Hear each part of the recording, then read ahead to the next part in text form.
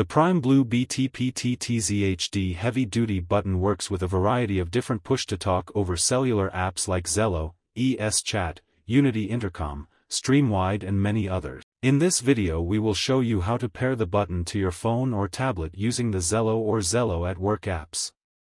The process for connecting the button to other apps will be similar, but the exact steps might be slightly different. To use the button, your POC app must have permission to access the device's Bluetooth radio. To grant this permission, take the following steps. On Apple iOS devices, go to iOS settings and then scroll down to find your POC app. Tap on the name of the app. Under Permissions, make sure that the Bluetooth permission is checked on. For Android devices, go to Android settings and then search for the name of your POC app. Tap on the name of the app. In order to access Bluetooth, the app needs to have a permission called Nearby Devices. If Nearby Devices does not appear in the list of allowed permissions, tap on the list of permissions and then scroll down until you find Nearby Devices. Tap on it and then tap on Allow.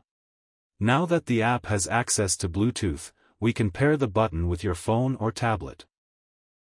Generally, BLE devices are paired through the apps that use them rather than through the phone's Bluetooth menu. On Apple devices, open your POC app and sign in. Go to Settings and then go to Push-to-Talk buttons. Tap on Add New Device. The app will begin to scan for nearby compatible Bluetooth devices. Then, power on the PTT button. Once the button is powered on, the POC app should find a device named PTT-Z.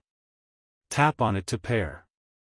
For Android devices, open the POC app and sign in. Then go to the app settings, push-to-talk buttons and tap on the plus sign to add a new button. Follow the app's prompts by powering the button on, and then pressing the PTT button. The app should detect a button named PTT-Z and add it to the list of buttons saved within the app. Please note that the power switch of the BT-PTT-Z-HD button is located inside the housing of the button. Just rotate the housing counterclockwise to separate the halves. Use a ballpoint pen, paperclip, or another small object to push the switch from the 0 off position to the 1 on position.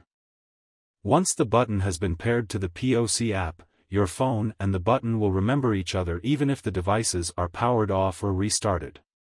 Pressing the button should cause the app to transmit, even if the phone screen is locked.